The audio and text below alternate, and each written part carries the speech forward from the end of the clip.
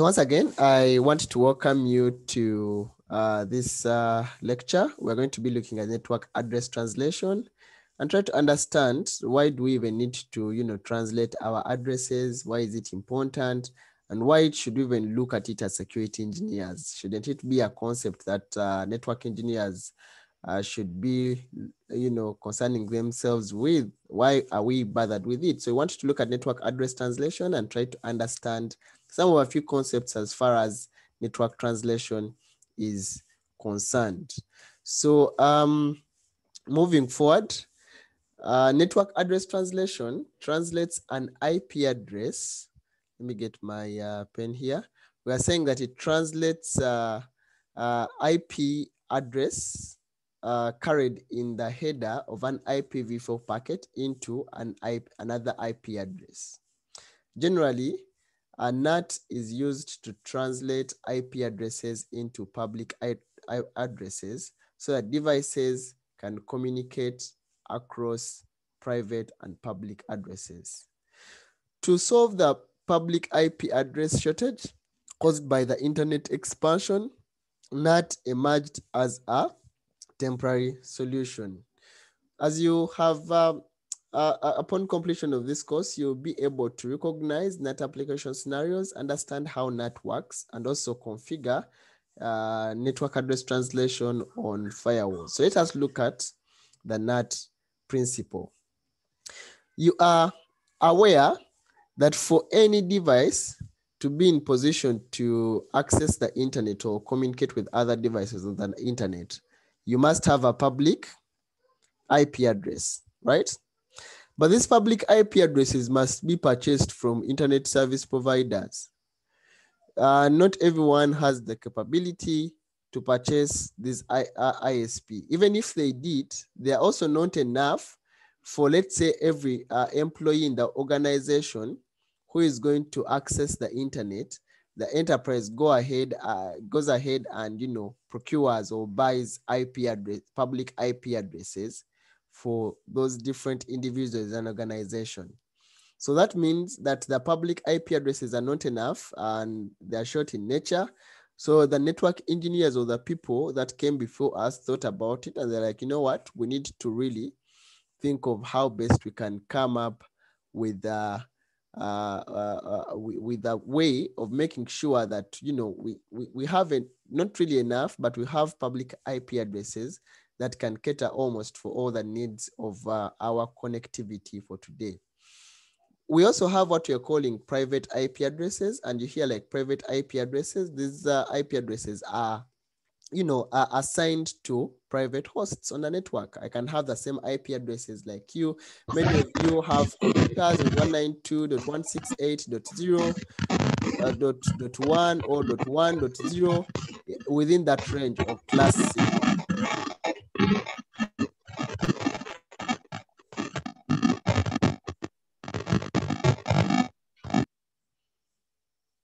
David, your hand is up.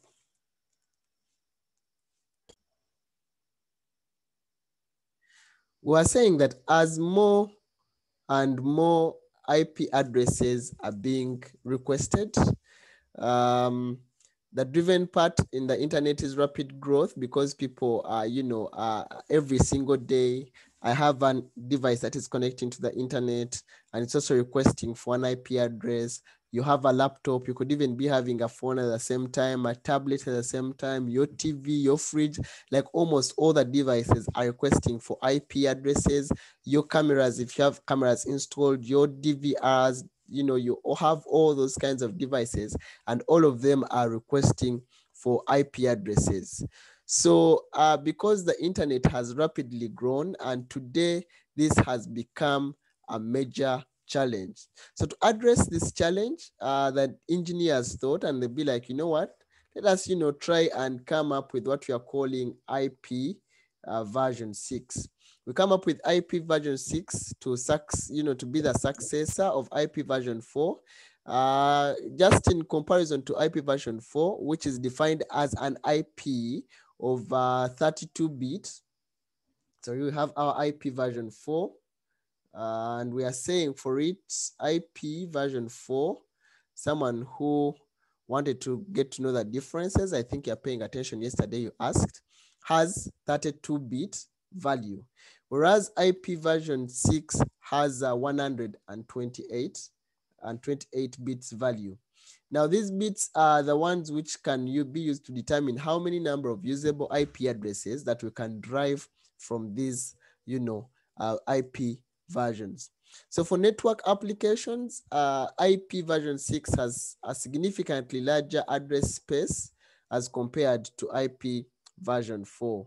But now, like you are aware, IP version 6 has not yet been really rolled out because of its way it has to be rolled out, and also the costs associated with rolling out IP version 6. So that's why it still has a long way to go, and it cannot immediately completely replace IP version 4. So this leaves us with an issue, because IP version 6 will not directly or completely replace IP version 4. Certain workarounds are required to extend the use of IP version 4. And for example, people decided to come up with what we are calling the CIDR, or what some people call the classless interdomain routing, or maybe also the variable length subnet mask, the VLSM. And then lastly, the NAT technology to help us find a way how best we can reuse private IP addresses. Now, I've talked of private IP addresses, and private IP addresses are used to implement address reuse. That in my organization A, I can have the same range of private IP addresses, and there's no conflict on the network, even when I go on the network, because my net addresses are going to somehow be translated into the public IP, and we shall be seeing how. So they're not going to be affected in any way. You also in your organization can have, there are so many chances that my private IP addresses on my computer I'm using right now, so many of the people on this class have the same IP address assigned to your device, or something close, or something even in the same network. It could be 192.168. Maybe 1.1 or 0.1, depending on the route I'm connected to and depending on the network I'm connected to. But basically, private IP addresses give us the capability of having the ability to reuse private IP address. This gives us an opportunity that we don't exhaust IP addresses, that they can be reused. In my home, I can reuse them, you can reuse them, anyone else out there in the world can reuse the private IP addresses. This helps us to increase the utilization of IP addresses. And we have, according to our request for comments, it was able to categorize IP addresses, in private IP addresses, in classes, right? Now, the people who did networking on this class, how many classes do we have in private IP addresses? Say mic check and talk to us. It's 3 classes. Mic check. Mic check. Yeah, 3 classes. Thank you. We have class. Class A. Class A, 10.0.0 network. Then class B, the 172.16 network. Then class C, 192.168 network. Okay, then class C, the 192.168.0. A, B, and C. All right. Thank you. You can mute your microphones. You're very good people. I've seen all of you have muted your microphones. So yes, these people decided to come up with different classes, and also to see how best, IP addresses or private IP addresses can be reused. As you can see, we have class A, and class A starts from the range of 10.0.0.0 to 10.255.255.255.255. And if you are going to denote it in a classless or the variable length, it will be /8. The network engineers, could you tell us why we are /ing it with 8?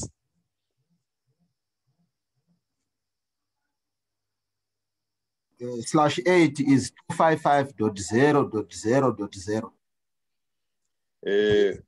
Mic check. Yes, please. Mic check. Because when you look at IP version 4, it is made up of 4 octets. Very good. First 4 octet is 8 bits, and that's why we are using a /8, because that's a subnet mark. Mic check. Yes, Martin. Yeah, 8 is the prefix length of class A, and 8 represents the first octet in of the subnet mask. Okay. It represents which bits exactly? Is it the network bits or the host bits? Mic check. Yes, Network, please. it represents the network bit. It represents The network bits. And the rest 3 octets represents the host bits. And the remaining octets represent the host bits. The host bits. Okay. All right. So whereas class B starts from 172.16.0.0 to 172.31.255.255, and it has a / of 16. It has a / of 16. Why 16? Because the first 2 octets represents the network ID.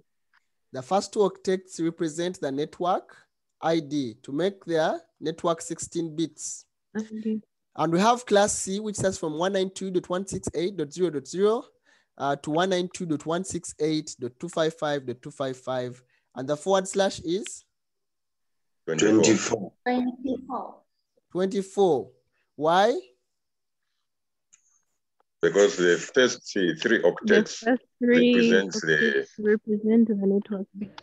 Represent the network bit. And for those who are wondering, octets, we have those bits. Let's say, let me just draw them and put zeros. 1, 2, 3, 4, 5, 6, 7, 8. That is the first octave. Then 1, 2, 3, 4, 5, 6, 7, 8. Second octave. 1, 2, 3, 4, 5, 6, 7, 8. Second octave. 1, 2, 3, 4, 5, 6, 7, 8. The fourth octave. So the first one, all these bits are turned on. They are ones, right? Class A. And that's why we are saying that the first 8 bits, and we are annotating it with 8, it represents the network bits on class A. But since we are not in a networking class, we shall not go into the details, but we shall just focus on our area of interest. But I just wanted to give you a brief recap. What we're trying to say here is that private addresses are used on private, networks, whereas public addresses are used on public networks. And like I told you, for your device to be able to communicate, it must, 1, either have a public IP address, or 2, its private address must be translated into a public IP address. Does that allow? So does that make sense? So to allow communications between private and public addresses, we must use some kind of network address translation, and NAT must be used to translate the addresses if you want to be able to have a successful communication over the internet. So IPv version 4, like we are aware, they are depleted. Almost everyone today has a device, and these devices are all assigned IP addresses. IP version 6 cannot completely replace IP version 4. We have agreed. And technologies to mitigate IP version 4 address exhaustion, we use technologies like network address translation. We use the CIDR notation. We can also use the variable length subnet mask. But in this course, we want to purely focus on network address translation. So the advantages of network address translation is that when you're using network address translation, you can be able to reuse your IP addresses. So just to add on address reuse, NAT continues to, to evolve, and also it provides other advantages, just basically not just using the IP addresses, but it also gives us other advantages. Like you can know, numerous hosts on our network or on the local area network can use a few public addresses. There, one, you're saving cost, because remember, all the public IP addresses, you must be able to procure them from an internet service provider. So you're saving resources, and you can use these few public addresses to access external resources through the internet or through the World Wide Web. Also, file transfer protocol and telnet services can be used by external networks. So internal and external network users are unaware of the IP address translation. It is completely transparent to the users. They don't know what is taking place. They don't even want to concern. All you need to do, open your phone, put on your data, start browsing, or open your computer, make sure your Wi-Fi or your cable is connected, and then start browsing. And you don't want even to concern yourself with the entire process that is taking place. For you, you just open and you are completely unaware of the process that is taking place. So we are saying it is transparent to the end users. There's of course also privacy. Privacy protection is available to internal users because the protection is provided for all the internal network users.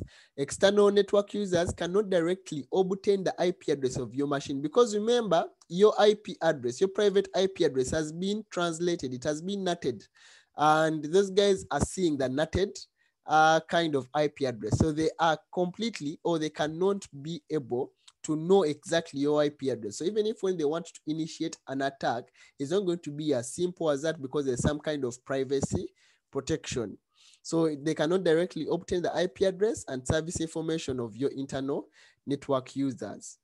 Then of course you can have multiple internal servers, can be configured for load balancing and also reducing the pressure of each server in case you have heavy traffic. The disadvantage, it is hard to monitor traffic, or your network monitoring traffic is hard, because remember now, you don't know if you may be monitoring traffic for one entire data center, which has like in different locations. Hard for you to tell this exact particular user from this particular machine, if at all their addresses have been NATed.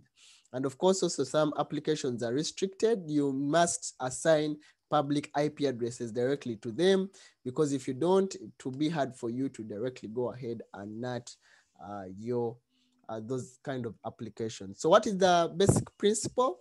We want to look at the basic principle and try to understand how NAT is able to translate the how NAT is able to translate our private IP addresses into the public IP addresses. So network address translation translates the source and destination IP address in the packet headers so that numerous private addresses can access the public network through a number of public addresses, or even it could be through one public IP address, as you will see later on. So here is just an illustration that you have your destination IP address. This is where you want to send the things. You want to send the things to 123.3.2.3. And here you also have 123. This is a source IP, right? So So this is the IP of the server, FTP server, which you want to send to. This is our destination IP address. This is our source IP, 10.1.1.1. Which class is this? Class A. It's Class A. Class A, sir. Class A. All right, thank you. Thank you. All right, so we're saying this is class A, and we want our internal user here to be able to go ahead and have access to our FTP server, maybe to access a file or something, regardless, whatever they want to do, but they have to go through a network NAT device. It could be a router, it could be a firewall, any device that has the capability to perform NATing. So when the packet comes here, as you can see, it is saying the destination IP is this. I want to go to this. And now the source IP is 123.2.1. And this is going to be now the source IP of this particular machine or our firewall. So as you can see, our firewall here is going to translate the destination IP address into a public IP address. It has already concealed even the source where it's coming from and even where it is going. It's going to say also the destination IP address. It is 10. Here when the packet is coming back. So it's going to translate and then it's going to be able to send the packet. So the packet goes and it reaches here. This guy receives it. And for him, he's seeing that the source IP address is this, which has been translated. And the destination IP address is this for the NAT device, which is going to do the NATing. So this is the destination, which is our public IP. It's going to send to this. And then when this guy receives it, he will go ahead and translate it back to and change it and say, okay, our destination IP is now our private IP. So let me translate it. And now our source is coming from our HTTP server. So it has translated it accordingly. So we have categories of NAT, and we want to look at them. NAT is divided into 3 categories based on either and where you want to apply it on the application scenarios. We have source NAT, and source NAT has 2 subcategories inside. We have address pool mode, and we also have outbound interface addresses, or what some people call easy IP. And also we have server mapping, which is also some people call static mapping or NAT server. So let us look at source NAT. Source NAT, here we are going to look at it in details, but basically it enables multiple private network users to access the internet at the same time. Multiple private users to access the internet at the same time. Whereas in address pool here, which is the first subcategory, remember we are enabling multiple private users to access the internet at the same time. In this mode here, the public addresses in the address pool are used to translate users' IP addresses. So you have a public pool of, address pool of public addresses, and they're using those addresses to translate users' private addresses. This mode applies when many private users access the internet. We also have the easy IP, or what we are calling outbound interface. Like you hear the word outbound interface. This one is concerning with the interface. And we are saying if the IP addresses of the internal hosts are translated into the public address of an outbound interface on the public network. On that interface which you configure to be your outbound, and you assign it an IP addresses. So all the IP addresses of the internal hosts, they are translated into that public IP address. And this mode applies when the public IP address is dynamically allocated, let's say by your ISP. So you don't have to go and configure an address pool. And then lastly, server mapping, or what we are calling static mapping or NAT server. Here it maps one private address. It maps one private address to one public address. One private address to one public address. This mode applies when public network users access servers on private networks. In case you had your FTP server, right? And you want to access it, you don't want it to be dynamic, because you need to be able to reference it by IP address. So you assign one private address to conceal it, but then you map this private address to one public address, okay? So whenever I access this public address, I'm directly accessing the private address of my FTP server. And we're going to look at them in details. Let us look at source NAT. Source NAT, like we said, it translates the source IP addresses. Those are the hosts in our internal network, the IP packet header into our public addresses. And this enables several people on our network, or hosts on our network, access external resources through limited public addresses, and effectively hides the host IP addresses on our LAN. So that it's going to help us hide our IP addresses on our LAN. People there, hackers, they're unable to be able to access our details. So we want to look at the first mode. We said it was the address pool mode without port translation. And the address pool mode here,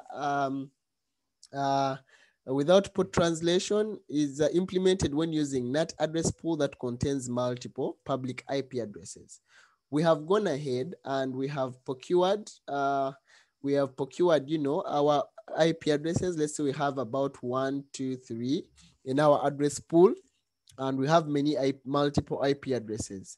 But here, only one IP address are translated and only one private address is mapped to one public address. So if all addresses, like you can see here in our pool, are allocated, then NAT cannot be performed for the remaining other hosts on the network. Like in this example, we have our first private IP address, we have our second one, we have our third one, we have our fourth one. The first one will be mapped to this public IP address, and boom, this person will go ahead and access whatever they want to access on the internet. Also, this guy will be mapped to this public IP address, and he will be able to access the internet. And also IP address 192.168.1.3 will be mapped to this public IP address of 155.133.87.3, and he'll be able to access the internet. So what happens when IP 168.1.4 wants to access the internet? Because we are using port address mode without port translation, and we said only one private address is mapped to one public IP address, and we no longer have other available public addresses in our pool.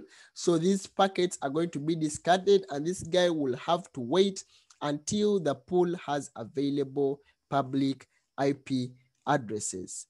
This is how address pool mode without port translation is performed. Let us also look at address pool mode with port translation. So address pool mode with port translation is implemented using a NAT address pool that contains either one, or you can even have more public IP addresses. So addresses and port numbers are both translated so that private addresses share either one or more public addresses. So because addresses and port numbers are both translated, we can have multiple users on a private network sharing one public IP address to access the internet.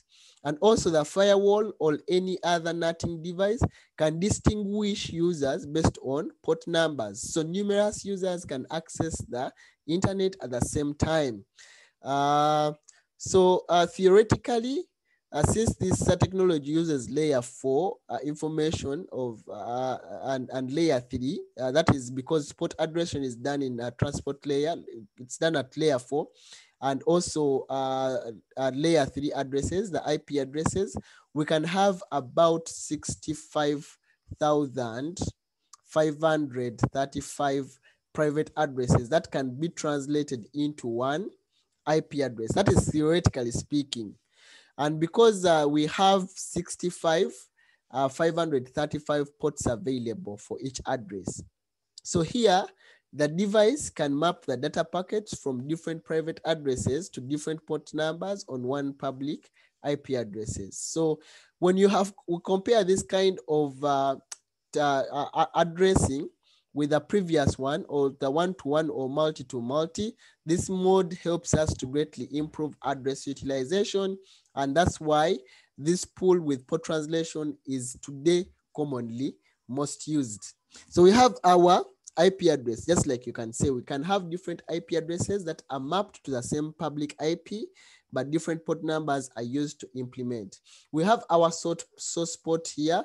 And when we are sending a packet, let's say we want to send it to, this is our IP address of 192.168.0.11, and want to send it to our destination of 111. So what is going to happen? It's going to translate our source at the same time, also translate our port, and then give it a public and also give it a port translation, and then it will send it to the destination. And in an example, you can see here that different addresses are mapped to the same IP addresses, but different port numbers to implement many-to-many address translation.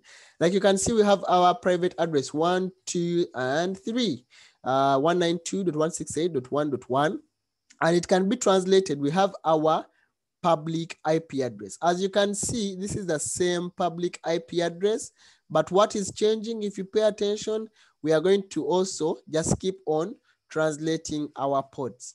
We have translated the ports. We have given it port 711, 7112, 7113, and we are, leveraging on one public IP address, but we're also using port translation to achieve network address translation. So as illustrated here, as you can see, we have different ports that we can use to translate our ports. We said we also have another way in source NAT, which we said the outbound interface address mode. And we said here we use it when our public IP address is dynamic. We said we use it when our public IP address is dynamic. So in this mode, this easy IP translates private addresses into the public address of the outbound interface. And without the need of configuring NAT address pools, you can just configure the outbound interface. And addresses and port numbers are both translated so that the private addresses share public addresses of outbound interfaces. I hope that is clear. So we have you go ahead and create an outbound interface, you configure it, and whatever source is coming, it's going to be translated into that outbound interface, like you can see. And it's also going to use the analogy, same analogy like that of port translation.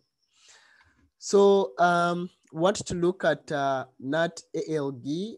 NAT ALG is what we are calling the application level gateway, and is a translation proxy used for certain application protocols and can translate addresses and port number carried in application layer. So for it, it goes ahead and also looks at how it can be able to translate applications that are also carried in application layer. And it can use protocols like the ASPF. We looked at it, and it helps in implementing forwarding policy of the application layer protocol. It also helps to analyze our application layer packets and also applies corresponding packet filtering rule. So also NAT ALG helps us to do the same, and they help us to work together with ASPF so that we can run one command to enable both those functions to work concurrently. So the implementation of the NAT application level gateway, we have the NAT, and we are saying here with the NAT, we are saying that the NAT ALG application is the FTP mode. What happens here? We have our private network, we have our public network. So the communication is set up. We have a setup control communication between the host and the FTP server. This is my IP address. I want to access the IP address of the server. 8888.1, this is my host IP address. So I want to access that guy, and then a control connection is set up between those two. At this point, the host sends a port packet and says, oh, my port is going to be 10.84, and then ALG application level gateway is going to start the processing, and then the payload of the port packet can be now translated into that, and then it is sent to the FTP server. It is at this point that the FTP server initiates a data connection to the host.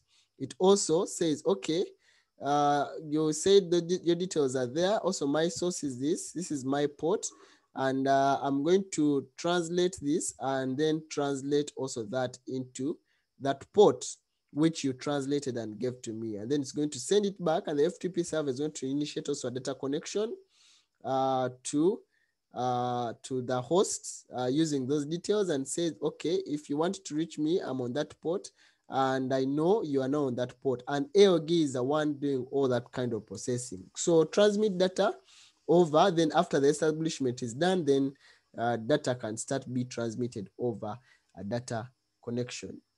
So we want to look at server mapping. We said server mapping, or sometimes we call it static mapping, or NAT server. So the NAT server functions as a public IP address to represent the private address of an internal server. So we have the real address here for our web server. Let's say it's 192.168.1.1. This is our real server. But we have the IP, public IP address of 202.202.1.1.1.1. So what is going to happen when an external server wants to access our server here? He is going to send his source IP address, which will be his IP address, but the destination, it's as if he's accessing this. But when it gets to our NAT device or it could be a router, it could be a firewall. When it gets to that device, and it will translate, because for it knows the real IP address, which is mapped to our web server, and then it will translate it to the original destination IP address to that. So on the firewall, a public IP address is configured to represent the server's private address, and external users can access a server through the public IP address. But our internal network is sealed. Okay, so people are unaware, or they are unaware. So it helps us to support, security zones. It also helps us to conceal the, the internal architecture of our servers. So it also helps us to protect us from possible potential attacks. So NAT server and map server table, this is basically what you see when you open your firewall and you type in NAT server protocol, TCP, and you're able to see some of these things. So the TCP is a protocol carried over IP. This is the postNAT public IP address. This is the private IP address. So when you see global, it refers to the postNAT IP address. This is the protocol used. When you see inside, it refers to the public IP address. So one example here is basically, this is just an example, like NAT server, you go ahead and, say any, it's showing you just a type, any, it's coming from this, which is, this is what inside, which was supposed to be that. This was either zone, trust, untrust, or DMZ, or even local. We use the protocol of that, and the VPN type. So basically, these are just a different values that you can get when after running that command. Continuing to that, you can use the word no reverse to specify and only to make sure that the device generates only forward server map entries. It doesn't, generate reverse server map entries. So you can use the word no reverse to make sure that the device generates only forward server map entries.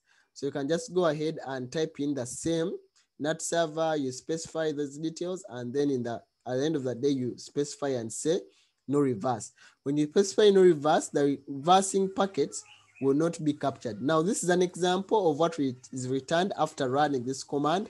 And as you can see, this is brief as compared to this. This one also has a reverse packet, which is showing you, okay, coming from the server, I am from 192.1.1.1, and I'm accessing this is going to be my public, and then blah, blah, blah. We also have a reverse packet. But when you specify and say no reverse, then only forward server map entries are generated. So application scenarios, we can have a typical, depending on what you want to apply, but you can apply the source NAT. If you have maybe, let's say, one public IP address and you want all your end users, and then you do a source NAT with address pool with port translation. Well, if you have like 5 of them and you only have like a few users, you can do without port translation, depending on what you want to achieve as either a network engineer or a security engineer. Whereas with a NAT server, you have your, let's say, firewall somewhere or your data center, and you want to access it, so you can go ahead and assign it one public IP address, so that whenever your end users want to access it, they can access that device. And of course, it's also its public IP address is translated to its private IP address. So, source NAT configuration on the firewall web. I will share this material and request you to just go ahead and play with some of these things, because it doesn't make sense for me to talk about them. They are more doable than talking about them. Just go ahead, open your firewall web GUI. By the end of today, I'll share the video and the tools, ENSP. Good enough, some of you have been able to download them. Those who have not yet downloaded them, it's okay. I will share them. Those who can set them up, go ahead and set them up. Those who cannot, no worries. Just go through the material and follow some of those videos that I will share after the class. But this is basically how you can configure the NAT policy, go to your add NAT policy, then go ahead and specify the name, either choose whether it's going to be in trust zone or untrust zone, and then blah, blah, blah, go ahead and specify the policy. So the security zone is usually the zone where the pre-NAT private IP addresses resides. And the destination security zone is usually the zone where the post-NAT addresses of the public IP addresses reside, and usually that is the untrust zone. So our private goes in the trust zone. Our public goes in the untrust zone, because the trust zone is the to be protected network, meaning you're accessing the internet or other external networks. The trust zone, the trust zone is that to be protected. This is the network you're protecting yourself from the untrust zone. And then you go ahead and choose either you're going to use outbound interface or you have an IP addresses in your IP address pool. So moving forward, basically, so you go ahead and configure your public IP, your private IP, just either specify the protocols you want, either TCP, and then specify the port numbers, and then choose whether you want to allow the server to use the public IP address for internet access, and then you can go ahead and configure some of those different things if you want to. So the internal address is the IP address of an internal server on the LAN, whereas the NAT, the external address is the public IP address that the internal server provides to the external user. So you can configure intersecurity zones. Basically, just go to your firewall, choose security policy. We looked at these things when you're looking at security policies, and then you go ahead and configure the forward policy. And source NAT configuration on a firewall. This is where you go if you want to, if you're not doing the web GUI and you want to do the command line, just go on your firewall, type in NAT address group 1. After that, you specify it, go ahead, give it a public IP address range. It's going to range from 2 up to 6. Go ahead and also configure the NAT policy, give it the NAT rule name, and then give it the trust zone, specify the destination, the IP address, and then you give the action or what you want your NAT to do. This is when you're configuring an internal web and FTP servers. When you're going to do static mapping or NAT server, you can read through this material. Basically, they're just showing you how you can configure those things on command line. So what to look at the application scenarios. You can apply NAT server plus source NAT, or you can also use intrazone NAT. So intrazone twice NAT, to simplify the configuration of the route of a server to a public network, you can configure source NAT based on the NAT function. In a NAT server configuration, usually the internal server can send the response packet only after the routing or the route destination to the public is configured. To simplify configuration without configuring the route destination of the public address, you can configure the firewall to translate the source IP address to external users, and the source address after NAT must be on the same network segment as a private address of the internal user. And this way, the internal server sends the response packets to the device by default, and then the device then forwards the packets. So you can go ahead, as you can see, we have our internal server. This is the real address, and then your device performs some kind of address. And it's going to translate it to this, but you can notice this guy is within the same network as the real address, right? That way, these guys can communicate and they can be able to establish the communication. On your NAT device, it could be a firewall. You have your public IP address, and then it goes ahead. And as you can see, we have done twice NAT. This guy's IP address is translated into this IP address, and this address is then now translated into our private address on the device. So that is what we're calling twice intrazone NAT. And this public IP address now can translate into the real IP address, and then we can have successful packets moving from one end to another. Intrazone twice NAT, the firewall translates the destination addresses of users' request packets into the private address of the FTP server. It also translates the source address into the public address of the user. So here the firewall can translate the source IP address of the response packet from the FTP server into the public address. It also translates the destination address into the private address of the user. We have our internal user here with his IP address of 192.168.1.5.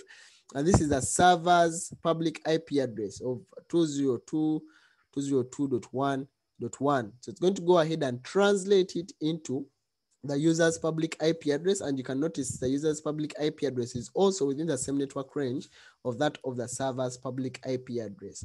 And then we have a successful communication, and also the user's IP address will go ahead and translate it into now the 192.168.1.1, which is a private network. So this brings us here. I'm not going to put a poll, but I'll just ask you, which of the following reasons which of the following are reasons why NAT emerged? Which of the followings are the reasons why NAT emerged? Mic check. Mic Yes, check. James? A and B. A and B. A. A and B. James is saying A and B, okay? All right, so I will not take a lot of time on that. We said because there were insufficient addresses, these guys decided to come up with that. Also, they said apart from just reusing addresses, it helps us to protect our real IP addresses or the real IP addresses of our internal users. So it is A and B. All right, so that brings us to the end of this chapter, and the end of this slide, that we have looked at the technical principle of NAT application scenarios and the typical NAT configurations on the firewalls. So thank you. And I would love to